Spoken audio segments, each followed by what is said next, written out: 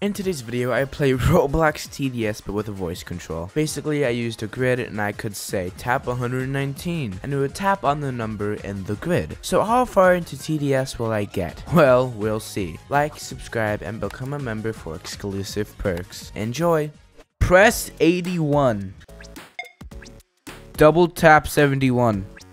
Press 130. Frick. Press 119.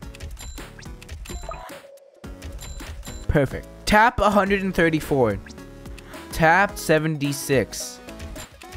Now we have 2 gladiators and a DJ. Let's be honest, I'm not gonna be able to farm. Triple tap 45. Okay. Tap 31. Uh-oh, we're gonna lose. How am I still alive? Double tap 52. Press 119. I can't afford it. Oh my god. And there's 2 bosses. Yep, we're screwed.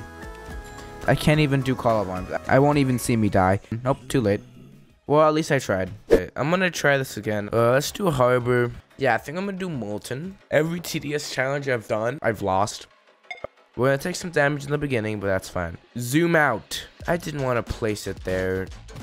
I can't close the GUI.